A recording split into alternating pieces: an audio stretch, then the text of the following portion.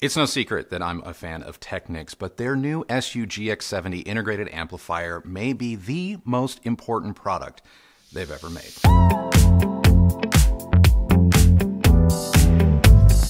The new SU-GX70, it looks like your typical integrated amplifier. It produces 30 watts per channel into 8 ohms and 60 watts into 4. Now, if those numbers sound low, stick with me because total wattage isn't everything. This amp had zero issues driving our more demanding KEF R11 Metas, which are 4 ohm speakers that can dip as low as 3.2, and yet the Technics was capable of reaching reference levels, I'm talking peaks over 100 dB, without strain and with dynamic range to spare. But if you need more power, it's okay, the GX70 does have preamp outs. The GX70, like Technics' other two integrated amplifiers, the SUG700 Mark II and R1000, is an all-digital amplifier. This is not your typical Class D or hybrid integrated. All signals, analog or digital, including those from a turntable, are converted to digital and kept in the digital realm. While this may displease analog purists, this means that you do not need a separate DAC when using the GX70. In fact, it would be really silly to use one. The inclusion of HDMI represents a clear change for Technics, and more broadly, the hobby in general.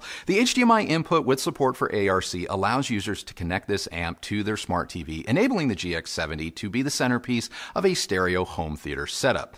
Given that this is Technics' first HDMI-equipped product, its performance has been shockingly flawless. The implementation of HDMI here is unique and proprietary to the brand, so I'm not going to bore you with the nerdy details, but if you want to know more, there's a link in the description for that. In addition to HDMI, the Technics also offers both wired and wireless streaming options, and this includes an Ethernet port, Wi-Fi, Bluetooth, AirPlay 2, Chromecast, as well as internet radio. There's also native support for streaming services like Spotify, Tidal, Amazon Music, and Qobuz through the Technics Audio Center app. In other words, the GX70 has a built-in streamer. It supports high-res music files and even has a built-in MKII decoder. Don't at me. Now, jumping into setup, let's talk about the app for just a minute. First off, it is best on iOS devices. Sorry, Android guys. It can serve as the GX70's remote as well as a hub for your streaming services. But what's really cool is the presence of SpaceTune, which is an auto room correction solution that is unique to the GX70, something both the more expensive G700 and R1000 don't have. SpaceTune is pretty robust, allowing for multiple settings like free, wall, corner, or shelf, but you also get a custom setting as well as a full auto EQ mode. The auto EQ mode uses the mic in your smartphone to calibrate your speakers to your room, and it only takes about 30 seconds. The results are noticeable, especially in the bass. I found it made the Meta's bass tighter and more focused, even in a treated room like ours. Using the Audio Center app, which worked flawlessly, you can turn your EQ settings on and off, or even combine them with more traditional adjustments to the bass and treble by using the GX70's tone and balance controls. We listen to the KEF R11 Metas with and without SpaceTune active. Regardless of the source or material, the modest Technics drove the large KEF towers arguably, as well as the far costlier Class A Delta stereo amp when listening at everyday levels. Obviously, the Class A amp, as well as our Emotiva XPA and Audiolab 8300 XP amps, they're going to have more dynamic headroom when listening at concert volumes with peaks in excess of 100 dB. But up to 90 dB and below, the GX70 is every bit their equal. When it comes to low-level listening, the Technics exacting detail made the GX70 one of the best low-level listening amplifiers I've heard, especially with SpaceTune engaged. In our room, the KEFs are pretty balanced top to bottom. They're not ruler flat, but linear enough that I rarely feel the need to employ EQ. With SpaceTune off, dance tracks like False Reactions by the Lastlings and hip-hop favorites like Forgot About Dre or Numb and Encore, they had more depth in the bass. Not only could I hear the added weight in the KEF's bass, but I could also feel it. However, when I switched to tracks with more nuanced bass like Moby's Everloving, I definitely preferred the GX70's hyper-focused and grippy presentation with SpaceTune on. Regardless of what you're listening to, it's super easy to switch between the two profiles and experience the same speakers in different ways. For only having 30 watts on tap, the GX70 epitomizes control, allowing you to hear every aspect of a kick drum, double bass, or synth note that's in a recording. This is not an amplifier that glosses over anything. The GX70 is a tour de force when it comes to the mid-range. I'm even going to go so far as to say that the 70's mid-range is equal to Technics' costlier R1000, which isn't surprising considering that they actually share some components. There's a clarity to Technics sound across all of their products. In the 70, it's no different. The GX70 has no coloration. It is transparent. And I loved how defined and precise the mid-range sounded, especially vocal stems and harmonies. Dominique Fils Amis Birds is a perfect example of what I'm talking about, as her own backup vocals took on a newfound presence and separation from her main vocal track. She sounded like 3 or 4 distinct singers, each occupying their own physical space rather than just layered self-harmonies. Typically, only costlier amps can pull this off, but not all do it with the GX70's level of confidence. Which brings us to the treble. Being super nitpicky, I would not be surprised if some find the top end to be a little thin, dare I say rough, especially at very high volumes or when listening to compressed pop recordings. But when you feed it the good stuff or keep the volume just below stun, there ain't nothing wrong with it. Like the mid-range, the GX70 digs in and extracts everything from a recording, leaving nothing to the imagination. Whether you're listening to internet radio or your best high-res audio track, I'm willing to bet you'll hear aspects of the music you haven't heard before, at least not with this level of focus. As for SOUNDSTAGE and dynamics, if your speakers are capable of recreating a boundary-defying stage, this amp isn't going to rob them of that ability. You may even feel as if this SOUNDSTAGE is larger and more well-defined. Dynamically, the GX70 was more than enough for me and our Kefs. As long as you don't want to listen for prolonged periods at volumes greater than 100 dB, which I don't believe you're going to be disappointed with the 70. For those of you with difficult to drive speakers, this is the most powerful sounding 30-watt anything I've ever experienced. Taking a break to thank today's sponsor, Martin Logan. Featuring both sound and design cues from their higher-end Motion and Motion XT series, Martin Logan's new Motion Foundation series speakers don't just deliver high performance, they're now more affordable than ever. From now until October 29th, save 20% on any Martin Logan Motion Foundation series speaker at participating retailers in the US and Canada. With a choice of 5 models and 3 decor-friendly finishes, Martin Logan's Motion Foundation speakers are an ideal choice for building a high-value, high-performance stereo or surround sound system that looks modern and sounds incredible. Learn more about this limited-time offer by clicking the link down below. Now, back to the show. The GX70 is very capable of being the centerpiece of a modern hi-fi or 2-channel home theater system without needing additional components. There's no point in me commenting on how this amp performs with, say, the Eversolo Z8 DAC because the Eversolo would be redundant. Whether streaming directly from the app or from my MacBook Pro using AirPlay or our Apple TV 4K through our Sony TV, the sound quality was 100% consistent. I could not alter its house sound through different digital sources. Chasing the latest IT accessory or $100 whatever isn't necessary with the GX70, so buy right and buy once and get off that streamer, DAC, Wonderbox, whatever hamster wheel. In my opinion, the GX70's phono preamp is equal to the one found in the costlier G700 Mark II and close to the ultra-expensive R1000. Records had a near CD-like level of clarity, and I know that may rub some of you the wrong way, but that shouldn't take anything away from how good this phono stage is.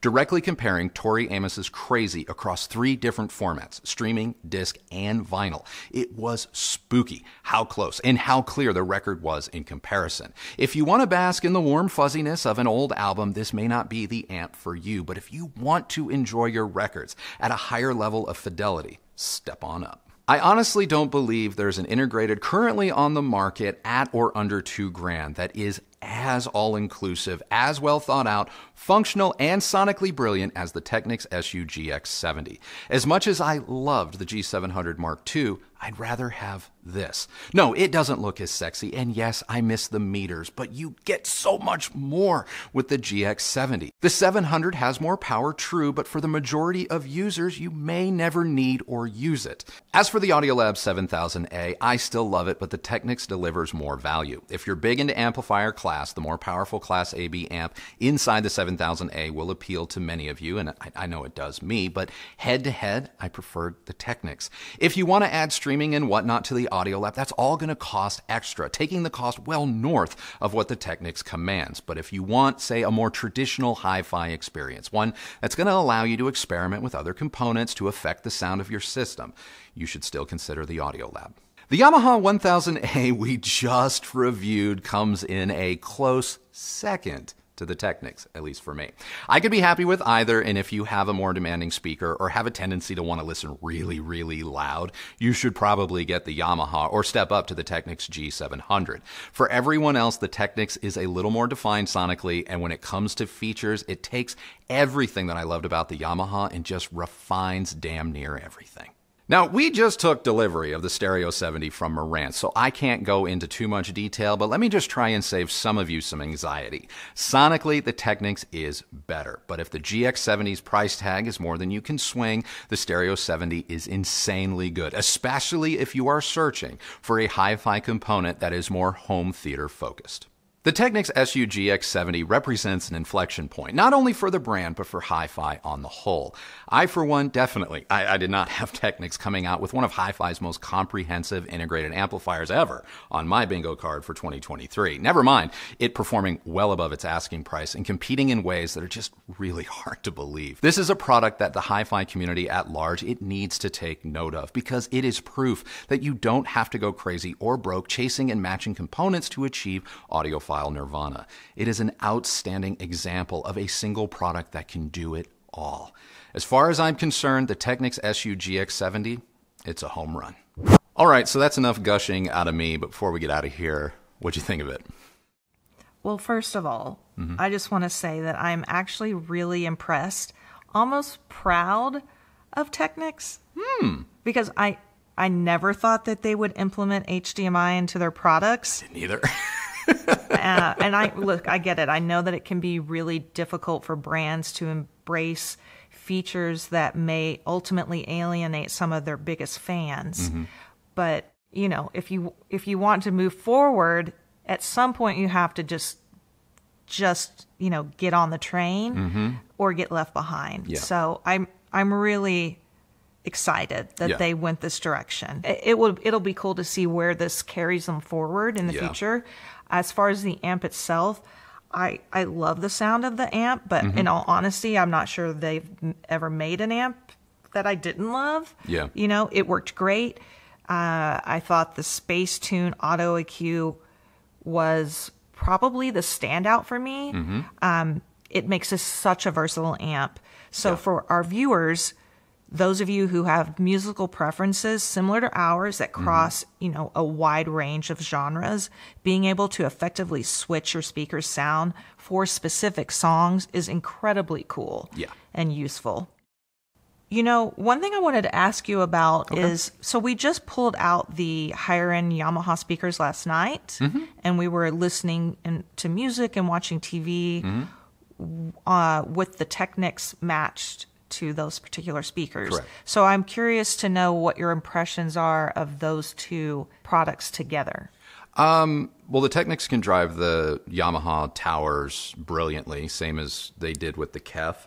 I do think the KEF is actually a little bit better match, and the only reason I'm saying that is there is a known peak in the Yamaha's treble performance. It's there on purpose. Very similar to kind of how Yamaha pianos are. Anyone that's a piano player will attest to Yamaha pianos just sound a little bit more lively compared to, say, a Steinway. And these speakers have that kind of trait. Now, if you're at all kind of sensitive to high frequencies, which you know I am, that 15 kilohertz spike for me with some recordings or dialogue tracks that are kind of full of some sibilance, that becomes a problem for me. So I have been able to EQ that out using, say, Yamaha's various settings in their amps. However, you can use the tone controls in the Technics to kind of tamp that down, because it would appear that their auto room correction does not go higher than 8K. So their auto room correction is not addressing that 15 kilohertz peak. And I only just found that out because every other speaker that I tested this particular amp on, didn't have that unique character trait, and so it wasn't something that jumped out at me. But that is something to be aware of. Now, Yamaha isn't the only speaker company on the planet that has peaks in the treble to accentuate air and things like that. So I'm not knocking the Yamaha speaker, but if I were like, hey, you know, the Technics pairs well with everything, I do believe that it does. But as far as the 3 or 4 different speakers I've used on this amp, the Yamaha is good, but it's actually my least favorite. Well, I want to go back to HDMI real quick, because there are a few products that had HDMI long before the GX70. Yes. So I have a feeling we may get some questions about how these particular products compare. Sure. So starting with Cambridge Audio's Evo 75. Look, the Cambridge stuff, especially the Evo amps, I mean, they didn't do it for me. If I'm not mistaken, they are Class D. I do believe that they use a third-party Class D amplifier. Much like my commentary on Macintosh a couple of weeks ago, it just didn't sound like a Cambridge amp to me. Did it sound bad? No. It was just more NAD, more just sort of, here you go. I don't recall the Cambridge having any HDMI issues, so that's fine. It definitely has a better screen. The screen on the GX70, it's admittedly kind of basic, whereas the Cambridge is better. But it's really going to come down to like which kind of non-Class A, Class AB sound are you going to find preferential with these two products. And I'm going to go in the way, way back machine. Oh, no. And bring up the name Unity Atom. I knew it. Which is insanely priced right now. Yeah. At $3,800. Yeah. I mean, you know, at one point it was one of our favorite amplifiers. It still is. To be perfectly honest, it still is. The 2 or 3 things that make the name still a standout in 2023, despite being a little bit now behind in terms of features, is it is a Class AB amp using a toroidal transformer, which is remarkable considering how small that piece is. Industrial design-wise, it's still one of the sexiest components ever made, ever. And I'll fight you on that one. And the screen and the usability, the app, the day-to-day just experience with the name is still class leading. All that said, the second I lived with the Technics for more than a day, not only did I have feelings of name and going like, oh, this is what it's like to truly live with something that does everything. Once I really started to dig into the app and customize the Technics to my liking, I was like, if the name Unity Atom V2 does not step it up to the level that Technics has done with the GX70, it's not worth buying.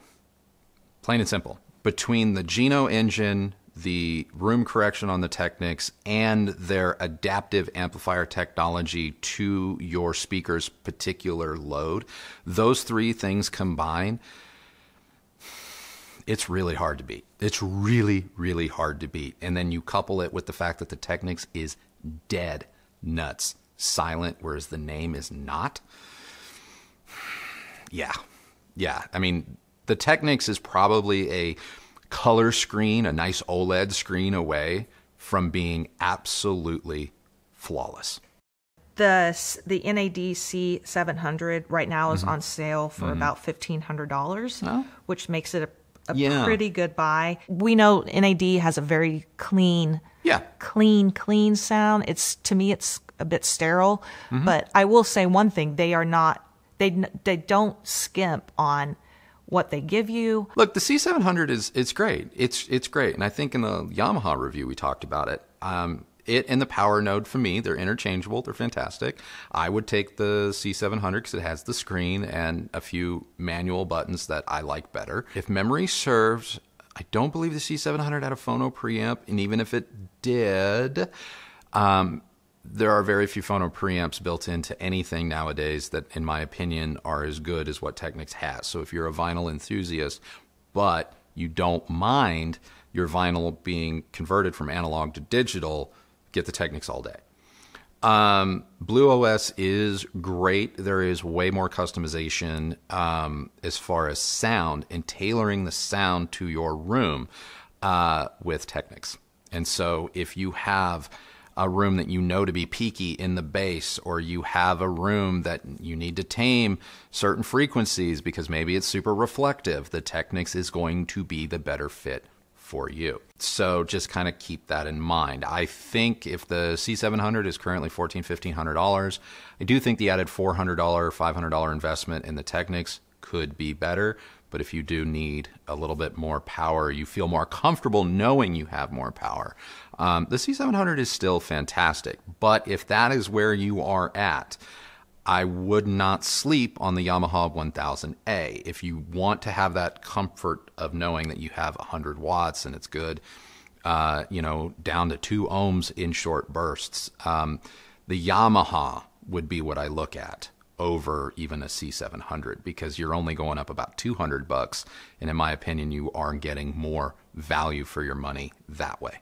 That's it. That's our review of Technics SU-GX70. I hope in the future brands start giving their products names, because I hate having to remember SU-GX70. But that's besides the point, because now it's time for you to tell us, what did you think? What do you think of this? I think it's, like I said, darn near perfect. Darn near perfect. I love it. So I am curious how you feel about it. If you like this video, please do give it a thumbs up, like, and subscribe. Go ahead, ring that bell so that you're notified when new videos come out. If you use any of the links that Christy's left for you down below, know that that's a great way that you've continued to show your support for this channel and the work that we do here, and both of us thank you all very much for doing that. Follow me on Instagram at Recovering Audiophile. That's it. That's it for us today. So remember, the only person who has to like the sound of your system is you. So happy listening, everybody. Thank you so much for watching, and we'll see you on the next video. Bye.